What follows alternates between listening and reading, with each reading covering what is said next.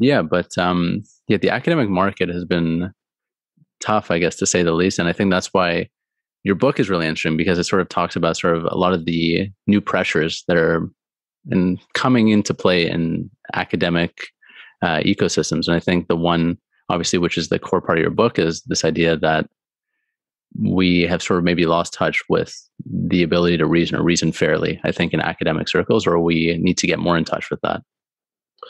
Well, I think that's right. And in the present atmosphere, that's a strangely hard sell. I think that a lot of institutions are pretty desperate, the non-elite ones, without enormous endowments, are casting about, trying to find ways to justify their existence under immense pressure. I mean, just today, the American Association of University Professors released a report on ways in which boards and administrations have been making an end run around well-established rules they have in their own faculty handbook, in a kind of panic, both over the pandemic, which has merely exacerbated economic concerns that colleges and universities had, and something as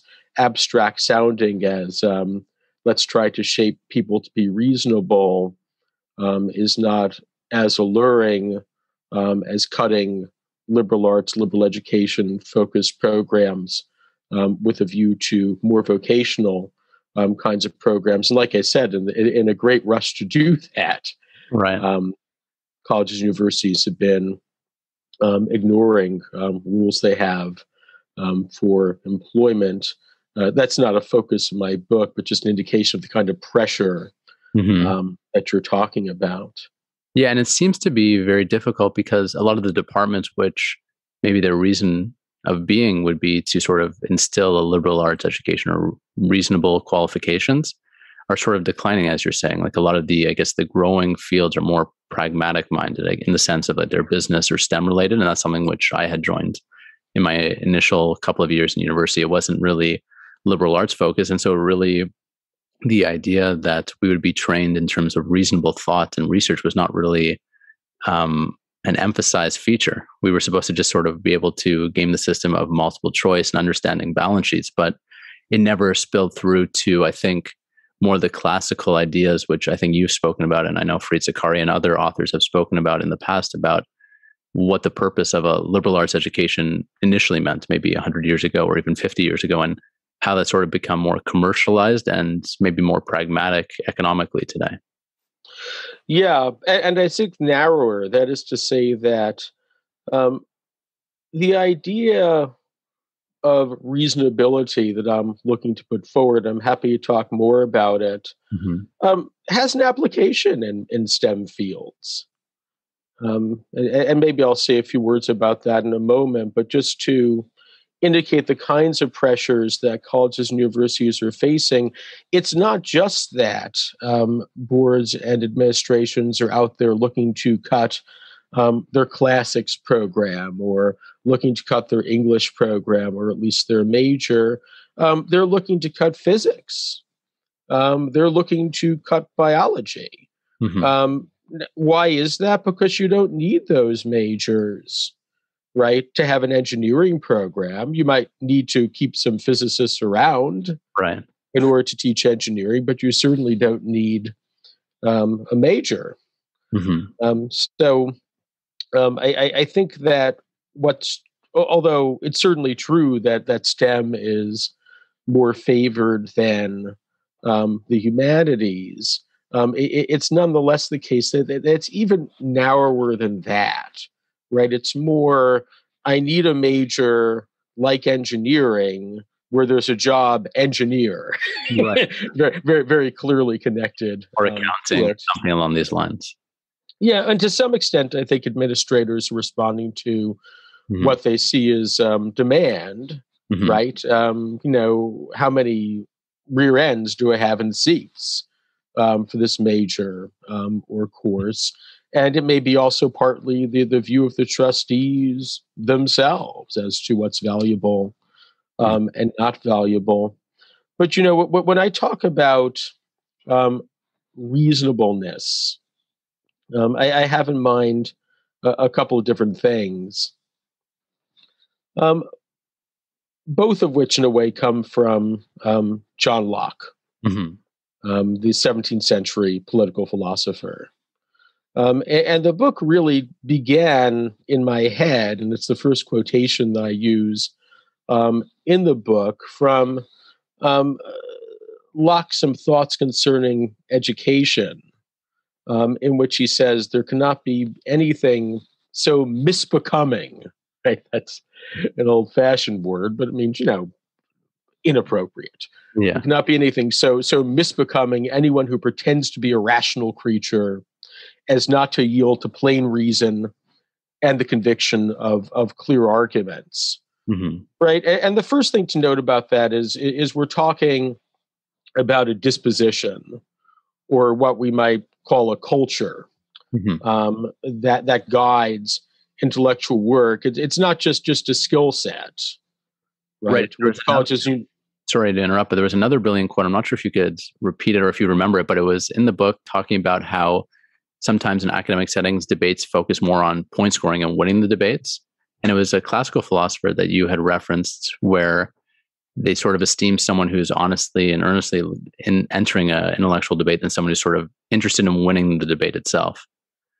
Yeah, that is still Locke, and I don't have that quote at my fingertips, but it occurs in the same section of the text from which I'm quoting, where Locke is really talking about the difference between men of reason, as he puts it, we'd say men and women of reason, and logical chicaners, right? Exactly. Deceivers, basically, or people who are merely disputatious, I think is another way that it's put. It's an echo of a very old distinction between philosophers on the one hand and sophists on the other. Hmm. And it has to do with aim, right?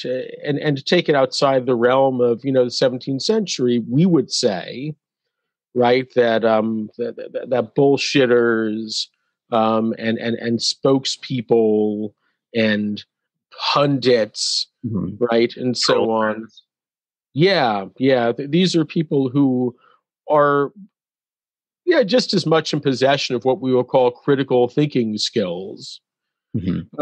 as their opponents, right? That they don't lack for that kind of talent. The difference is what they're trying to do. Do they consider reason in authority? Are they seeking to improve their understandings, or do they regard it as a tool with which to get the better of others, a tool with which to engage in a kind of combat? The allure of which I don't deny. I captained my debate team right back in the day, but it still seems to me that colleges and universities need to be mindful of this distinction. The other thing in Locke that I value has to do with reasonableness, has to do with the obstacles to reasonableness. He thinks that we're narrow. He's not alone in this, of course, but I like the way he puts it. Right, we see but in part, and we know but in part, and therefore it is no wonder that we conclude not right Hmm. from our partial views. And to correct that narrowness, right, what we need is what he calls comprehensive enlargement of mind, which I think is a very nice way of putting what people are talking about when they talk about liberal arts education, even though we're inclined to say, I think, fairly empty things like you ought to be well rounded, right? Locke's justification points more to a correction of our narrowness, right? He says that we need to listen to the opposite arguings of Hmm. men of parts, of talented people.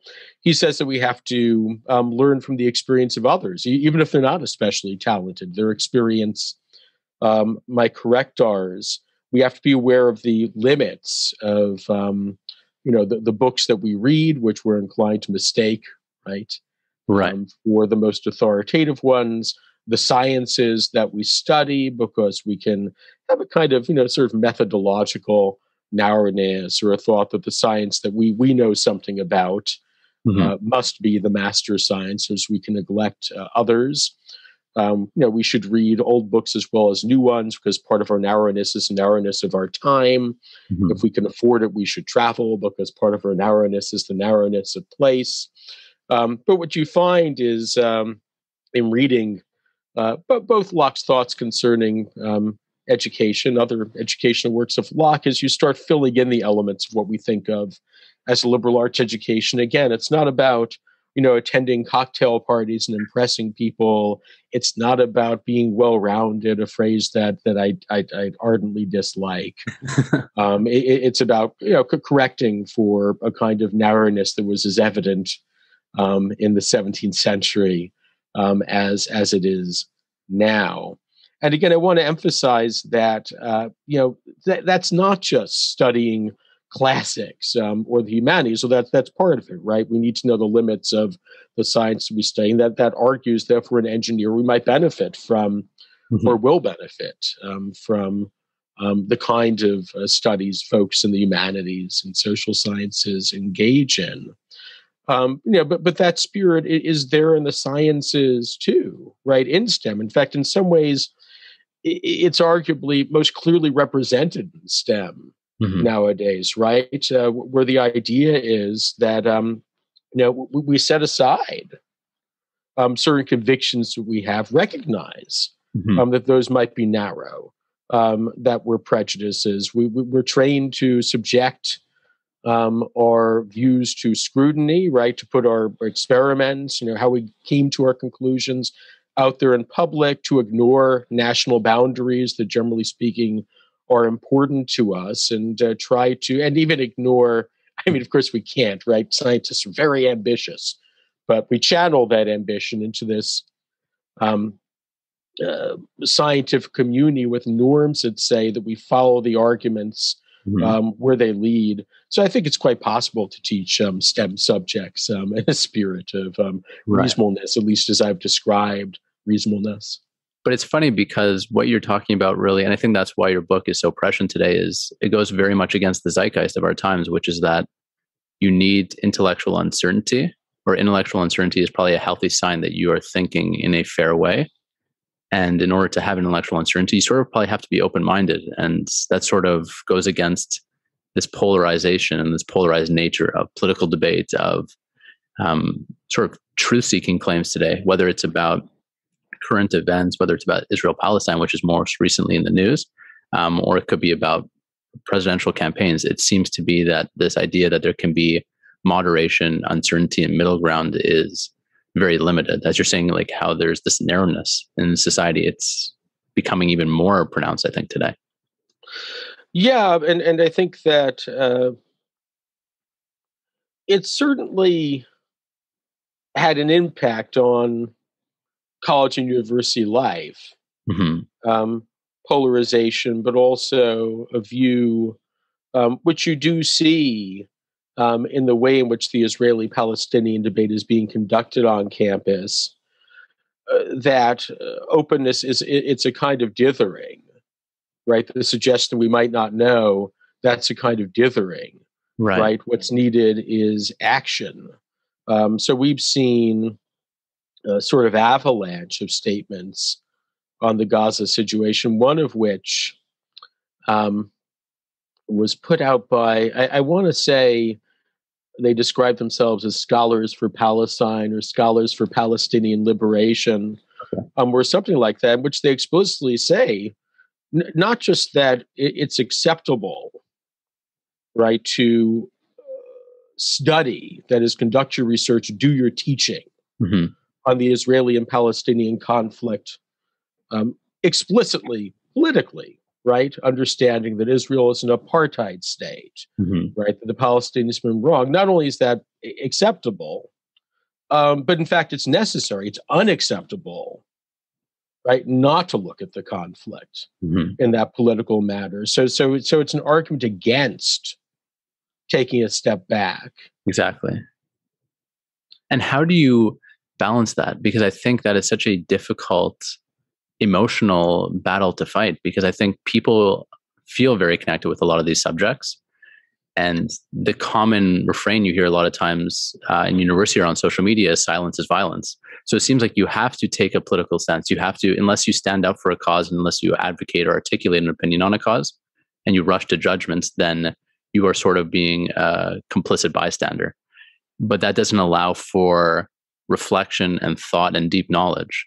For someone who just walks into an Israel-Palestine debate, you would need probably months and months of reading and research and thoughts and podcasts probably to sort of be able to form a relatively familiarized opinion. And yet a lot of people will just sort of share their opinions like off the top of their heads without really making any informed judgment. And that probably goes for most social movements, whether that's Black Lives Matter or maybe the Great Recession or whatever it might be. There are probably going to be people who just will instinctively off the cuff jump to a conclusion without being able to take sort of that natural backstep and pause. Yeah, that's a great observation and an important one. And I think that what you're dealing with to some extent is, I mean, this isn't a term I don't love to use either, but you're dealing with, let's call it a culture, a very broad way of looking at the world, one element of which is what's honorable and what's shameful, right? And according to, let's call it a culture of activism, what's honorable is being on the right side of history and acting to hasten the course of history, which is moving in the direction of justice somehow or another.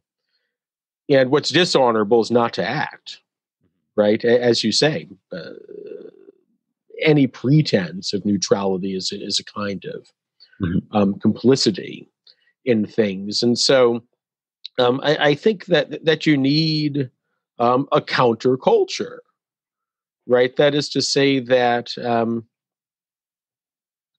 at a college or university, right, and people don't like this term anymore when it applies at least to things other than activism. There really has to be a sense of shame at succumbing to propaganda, at refusing to take a step back, at clinging to an argument regardless of what evidence might be raised against it, at refusing to participate in debate, and a sense of honor regarding the opposite of all those things. Now, you might think that sounds impossible, but as I note in the book, as we've just been discussing, this is a model that has been pursued with not inconsiderable success in scientific communities. I think it's more difficult to broaden that out because natural scientists aren't usually dealing with the kinds of issues where we feel strongly that we have to take a stand. But I still think that model, along with models of professionalism, right? For example, in the legal community, right, where even if the prosecutor, right, is sure, right, of one thing, the defense attorney is sure of another, right, they have to play their roles somehow or another. Exactly. Or in the federal judiciary, right, where you may be deciding a case where the outcome of the individual case is in some sense inequitable or unjust, but legally, right, there's nothing to do about, right? A judge is bound by certain constraints, right? Honor and dishonor, that runs fairly effectively against the idea that, well, I just have to do something, right? The life of the mind is like the rule of law in that way. And as the federal judiciary is dedicated in some sense or another to the rule of law, the college or university is in some sense dedicated to the life of the mind. And I just add that it also has to be rendered attractive, right? It's not just shame, right? A case has to be made that it's possible to make progress in disputed matters, and that can be a pleasure to do this. I think students do at least sometimes experience that in their classrooms, especially ones who really aren't sure what to think. I don't want to eat up too much time with these answers, but if I could just give you one example that has to do with the Israeli-Palestinian conflict. We had a dispute on our campus years ago now, the details of which I don't need to go into, but I was, at odds with another professor who felt quite differently than I do about the conflict and about Zionism. And, the way we handled it once the dispute was over is, we talked together. And, I'd say two things. One, that I think we both enjoyed it and thought we made some progress in the matter. But also, we had a lot of students who came in not sure of what they thought, especially the ones on the left. They had heard something about Zionism and that they weren't supposed to like it, but they still want to know more about it. And I think students still want to know things, right? And that can be attractive. Being in an atmosphere in which you have stakeholders on both sides. You also have people with no dog in the hunt, really. You're in a classroom, so there are certain constraints on how you're going to present your arguments. You've got a common body of evidence because you're doing readings together. You're presenting both to people on your own side, people on the opposite side, and people who might be persuadable elsewhere. And I think there's some power to that experience, especially again to people who don't go in as partisans one way or another. But I guess the thing which I struggle with, and I guess is probably the core audience maybe this book should hopefully speak to, is the departments or the academics or the students who sort of, I think their teachings and their approach is very dogmatic. It almost borders, I think, as someone like John McWhorter would argue, almost on this idea of a religious dogma, and there's an orthodoxy. And it's very hard to speak to reason, someone who views the world in sort of this binary of you are faithful or you're unfaithful, you're heretical or you are a true believer.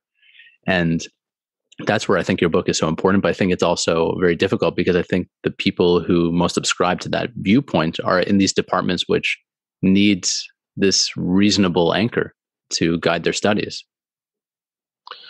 Yeah, well, I talk in the book a little bit about that trend in higher education. It goes back a longer way, but what I seize on is the Port Huron statement from 1962. That's a statement that comes from Students for a Democratic Society in the U.S. Port Huron, Michigan, was where it was devised, and that statement argues that faculty, students of progressive inclination should unite with progressive forces off campus, union organizers, and that kind of thing.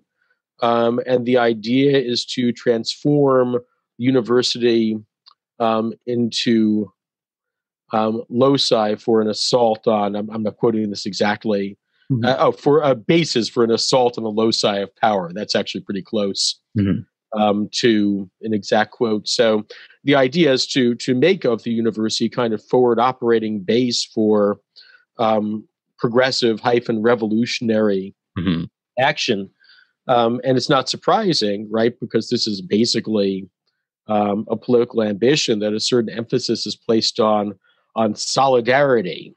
Yeah.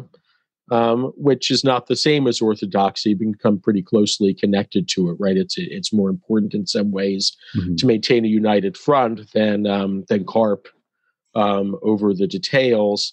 I think that's a real force in universities. Some pieces of university have that quite explicitly in a way at their foundation. Ethnic studies and departments that are connected to that, for example.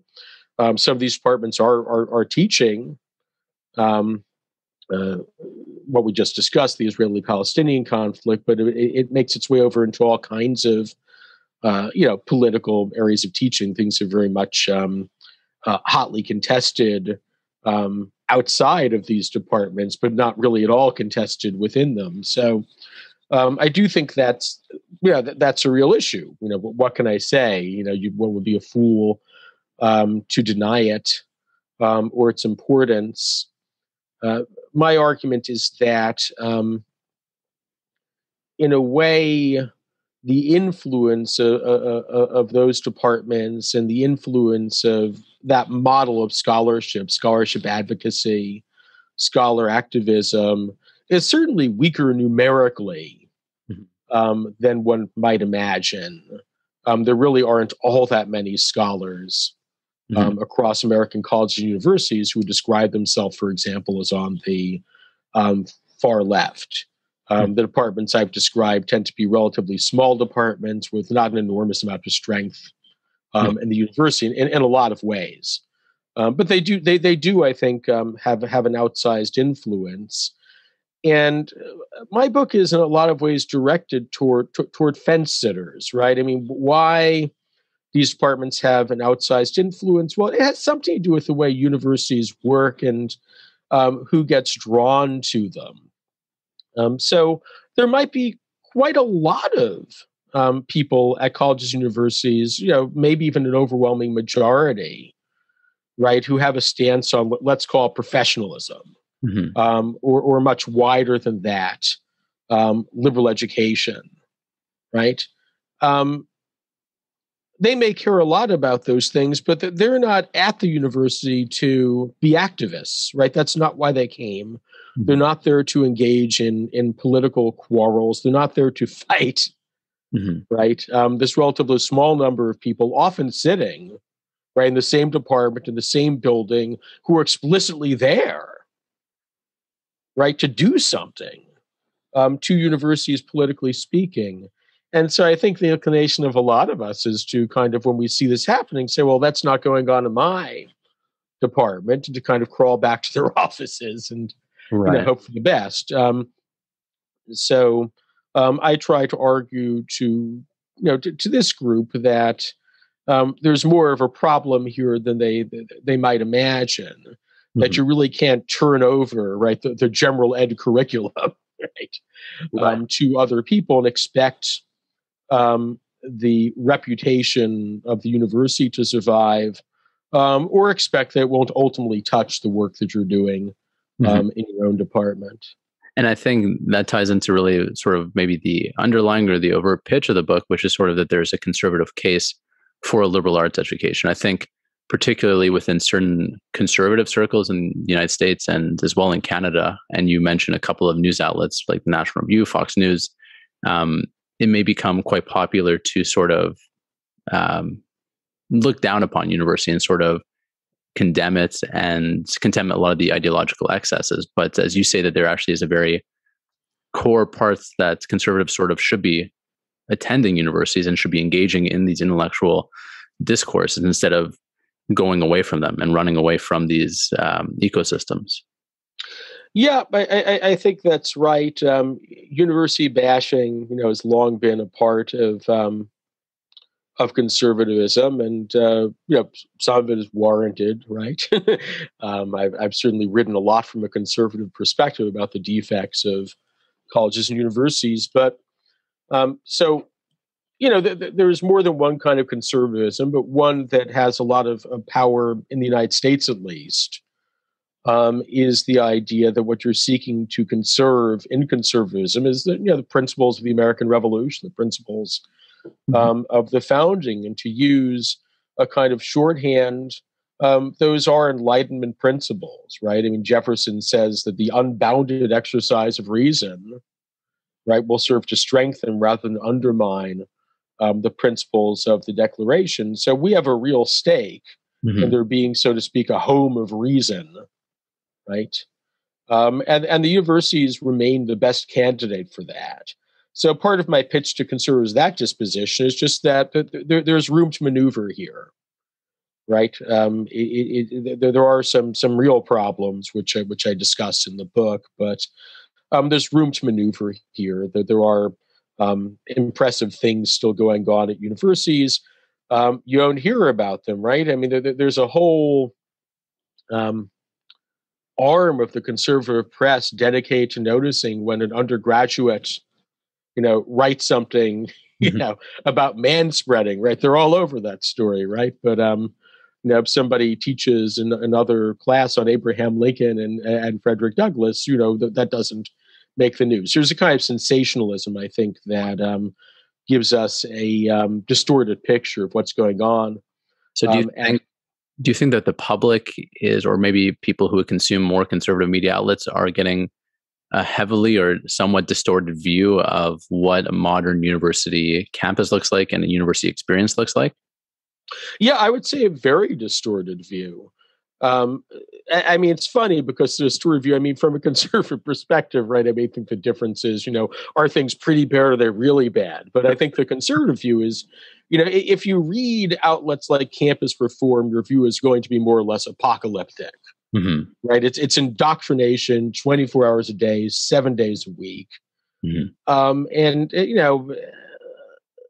I've been inside colleges and universities quite a while now, and I don't think that holds up under scrutiny. I think that I quote Larry Summers, right, a former president of Harvard, has had some real experience with the downsides of academic culture, right? And he talks about, we now say cancel culture. He uses the term political correctness. He says, well, there is some of that going on, but he says, what's going on is mostly what's always gone on, right? Students come to college, they take classes, most of them don't involve politics. That they make friends, they learn things, they get a degree. And he says, if you think that's not most of what's going on at colleges and universities, you have a distorted view of what's going on there.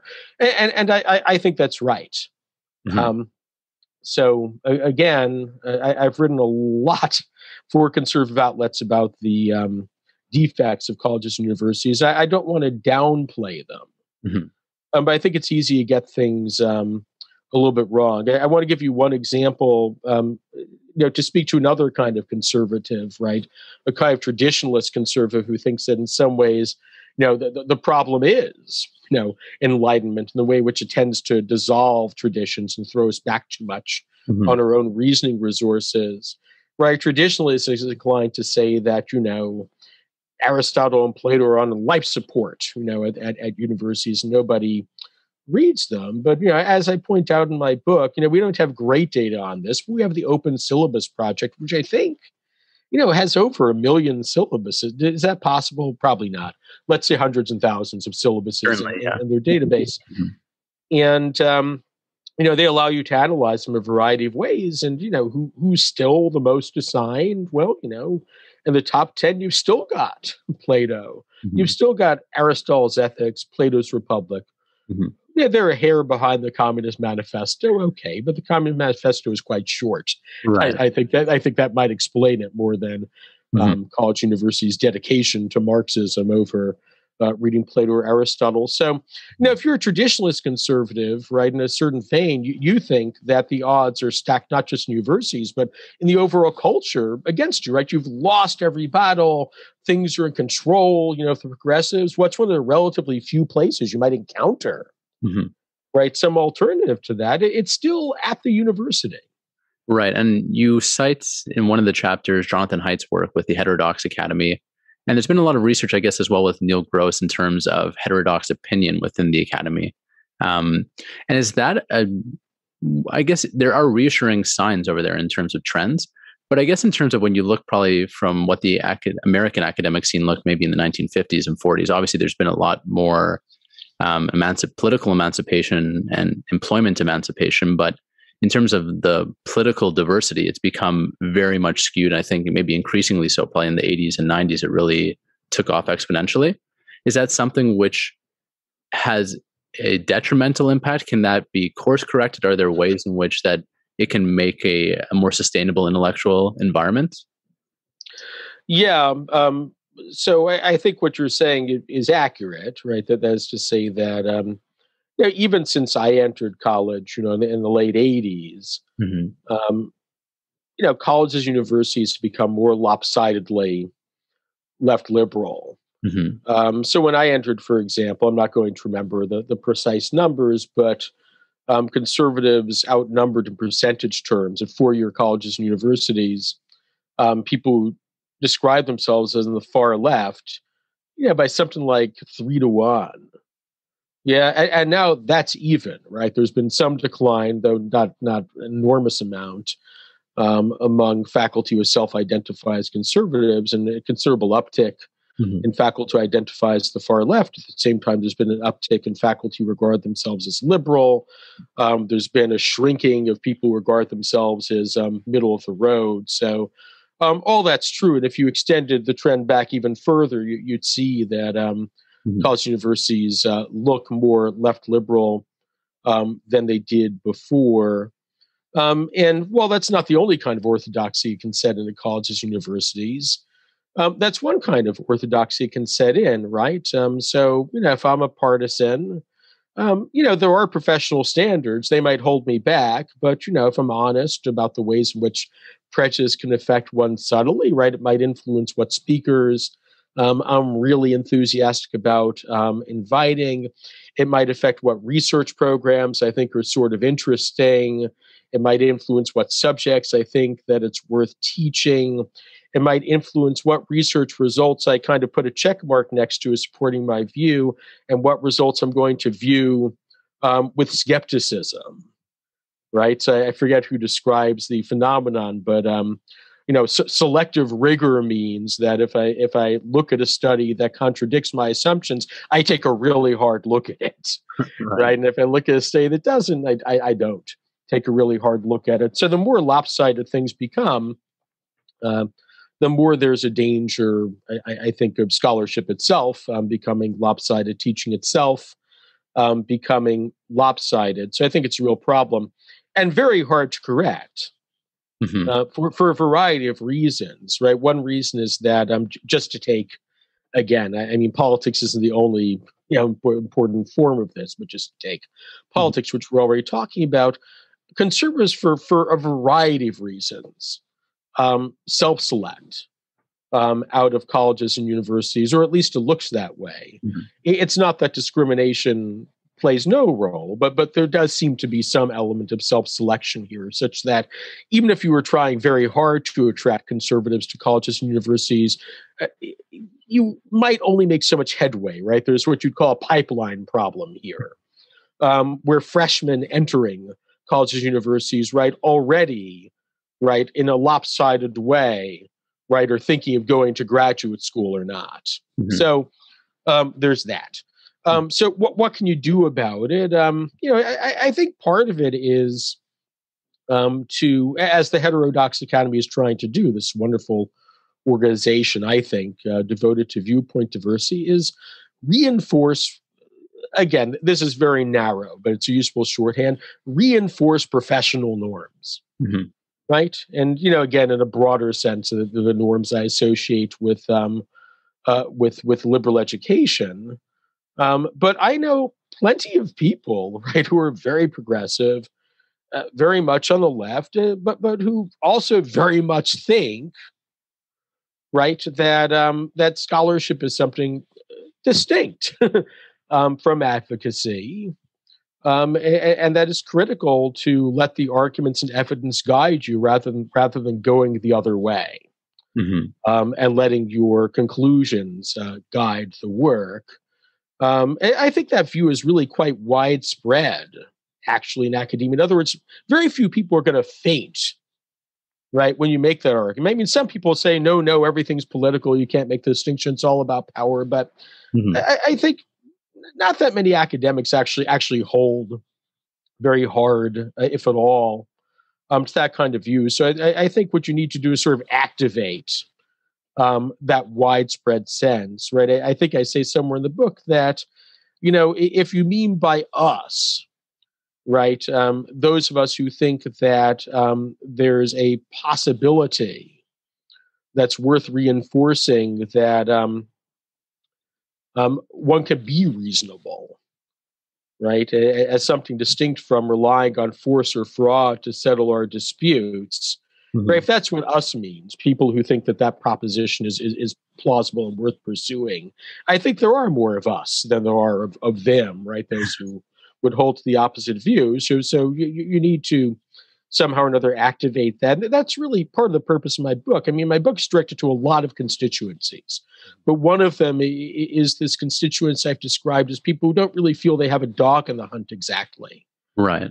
They may have all kinds of views, but they're not necessarily going to leap into a public forum um, and defend them because they think they're fine, right? They can maintain those views in their department or among their friends or in their labs or something like that. And I think that one needs to activate that viewpoint.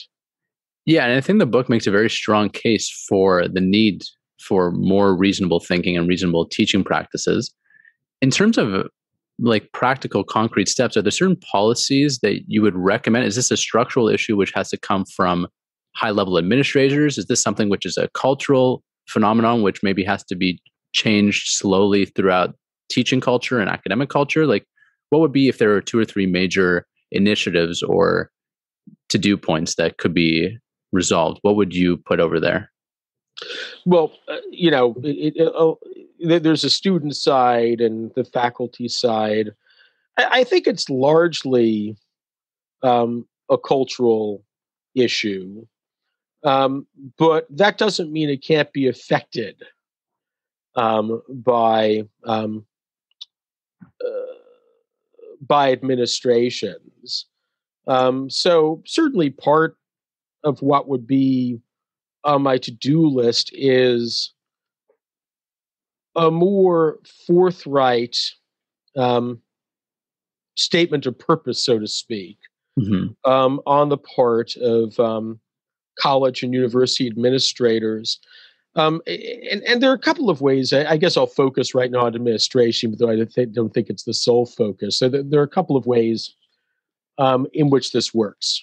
Right. One way is that a lot of the teaching, well, that's an exaggeration. Some of the teaching that goes on at colleges and universities, it comes from administrators, right? People in the residence halls are engaged in teaching, Hmm. right? About microaggressions, for example, about social justice, about diversity, equity, inclusion, right? These are basically student facing administrators who are carrying out an educational program. Hmm. Um, Now, these student administration, we've talked a little bit about where faculty are on the political scale, but we don't know too much about this. But there's good reason to believe that student-facing administrators, right, the ones likely to be in places like residence life, are considerably more liberal than even the faculty, Hmm. right? So there may be even more lopsidedness in those kinds of programs than one sees in whatever faculty have charge of, especially because they're less likely to be constrained by professional norms. There aren't exactly professional student-facing administrator norms that Exactly. speak to things like academic freedom or inquiry or the pursuit of the truth, right? But the wonderful thing about that, in a way, right, the opportunity presents is that these student-facing administrators do answer, right, in a way that faculty don't exactly, Hmm. right, to administrators. So I think there's a way in which administrators can really set a tone, Hmm. right, for the administrators who work under them. Now, many of these administrators, the student-facing ones, I don't in any way mean to belittle them. They're not necessarily there to, go on a long march to the institutions, as we say. Many of them are attracted to something about college life, right? And there's a very good chance, certainly the student-facing administrators I know, that they have some real affinity for these other things I've described. They may not have the professional norms, but they have an affinity, Right. right, for things they encountered, right, at college, university, have to do with the pursuit of the truth. These things can be activated, right? Right. But it takes some leadership from the top. And then the other element, as I said, is how you present yourself both internally and externally. Colleges and universities are increasingly putting forward core value statements, Hmm. right? I think they actually got this from the corporate world somewhere. And they tend to be, they're not always, but they tend to be sort of undifferentiated lists of things that the university wants to do. So, Hmm. we're sustainable and we're equity minded and we like excellence. And, maybe inquiry is somewhere on the list, Right. right? But, on the one of 10 values, or maybe it isn't, right? I mean, maybe it's there, maybe it's not. But, you know, it needs to be central. Hmm. right? And so I think that that's again something over which administrators, faculties, and trustees all have some control. They tend to craft these statements together, and so a university is a lot of things, right? And it's not all one thing, right? So I think what's central to universities is inquiry into the truth, transmission Hmm. of what we know to students, and so on. That doesn't mean that we don't do other things, right? We have human resources departments; they have to make decisions about how to treat employees. We have physical plants; they have to make decisions about how they're going to relate to the environment. Hmm. But when we're thinking about what our values are, we have to think about things that are distinctive to the institution, right? Hmm. Again, the federal judiciary is one kind of institution. College and university is at least potentially another kind of institution. And what we say about ourselves, both when we're talking to each other, Hmm. because core value statements are internal documents, and when we're talking to the public, because core value statements are also often facing externally as well, right? We're saying something about who we are and what we do. Hmm.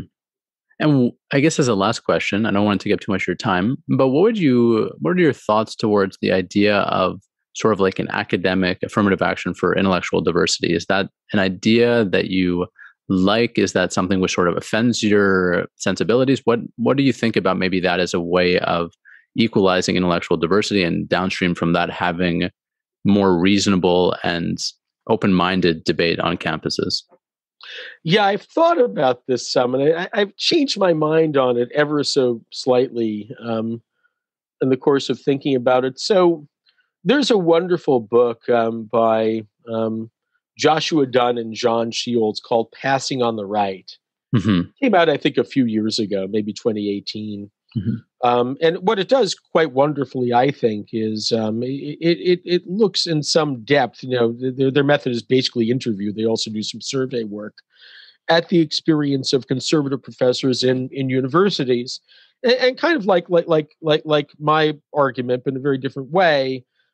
They conclude that things are pretty bad, but not as bad as some conservatives say there. I guess it's one reason I like the book, right? You tend to like stuff where yeah, I have a weakness for having my preconceptions affirmed too, I suppose. But it's nonetheless quite well done, and I'd recommend it. It's worth reading right after you get my book. You can get that book. But the one of the things they say in the book is that most conservatives don't want affirmative action, right? In part because they really take a line against affirmative action. I would say that, and I mostly took that line too, right? No affirmative action. I mean, I think that's not a good way of going about one's business for the reasons conservatives say usually isn't. But Right. I do think that, and this is where I've changed my mind a little bit, that departments do care about diversity of various kinds, right? So I might be concerned about, do I have enough regional coverage, right? I've got Asia. Do I have Africa, right? For example, if I'm running, a program that has an international component, I've got somebody who does quantitative stuff. Do I have somebody who's working on the non-quantitative side? I've already got an Americanist. Do I have a political theorist, right? That kind of thing.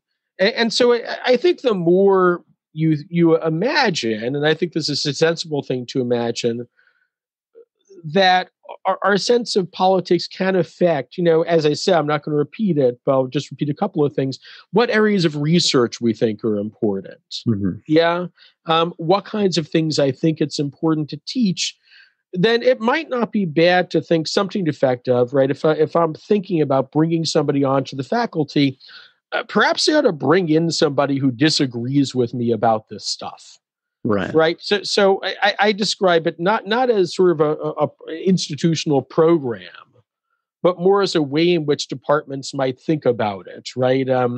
As kind of a little plus factor, right, among many other small plus factors. I don't think it would have a lot of impact, but most programs I know of, right, when they're doing a job search, you've got the people in the department who are doing the search, and then usually there is at least one person outside the department right? And they don't usually exercise very much of the influence they could potentially have. But I think that's one question that somebody from the outside department might raise. Aren't you bringing in somebody who sort of takes the same line you do, right? On various issues, some of which might be political issues. I think that might be worth doing, but I think the more important thing is cultural. As almost always, at least in my argument, where faculty, they do have, I think, sort of intellectual / scientific consciences. And I think that most of my colleagues do understand that there's something strange about being alive to the way in which prejudice might unconsciously affect us in every other area, right? Except for our politics, even when we're teaching, right, subjects with political resonance about which we deeply care. Right. So I think that there's that, you talked before about a value I try to place on what we don't know, or humility, or knowledge of our own ignorance. And, one aspect of that, which, I think progressives have drawn our attention to, is that, we can be influenced by prejudices. Even we kind of think, well, I'm a professional, right? I'm not. Right. That works up to a point. It's very important. I think it's more effective than many people imagine that it is. But you still have to be alive to your prejudices. I mentioned in the book that, when you ask professors, why aren't there more conservatives, right? The most common answer is, well, they're closed-minded and they like money. Right. Yeah. As if that's not, right, a kind of stereotype, which, might or might not be borne out, right, by looking at why conservatives don't go into academia. But that's kind of the starting point. It's clearly right. A prejudice. So we need to think more about the ways in which we're prejudiced, not just with respect to race, gender, and all the rest of that, but also politics. And by the way, I think it wouldn't be bad. Universities now increasingly, even in terms of what you have to do when you apply to a job, or saying, you have to talk about diversity. And I really think it wouldn't be bad if colleges and universities, said that intellectual diversity is one of the kinds of diversity we care about. That doesn't mean that you're confusing two things, that, that conservatives' plight is as bad as the plight, right, of a historically marginalized group. It just means that this is something that we care about. That's fundamental to our mission. So I think that the resistance to including that, I think, doesn't make a lot of sense. Well, amazing, Professor. I don't want to take up too much of your time, but I had a great time speaking with you. And we'll plug the book, and we will put all the show notes together with all the links promoting your book and everything like that. But it was an amazing book. I just finished reading it, or rereading it, yesterday, and really enjoyed it. And I hope to have you on again soon. Thank you. Well, tell a friend I'm still waiting. This was called Speakeasy. I expected to receive some hooch in the mail that I drank while we were talking, but it's probably coming late. It's coming. It's down the pipeline. Yeah. All right. Thanks so much, Ari. I did enjoy this, and you've got a good thing going here. Thank you so much, Professor. We'll be in touch. Stay safe, and all the best. You too. All right. Have a good one. You too.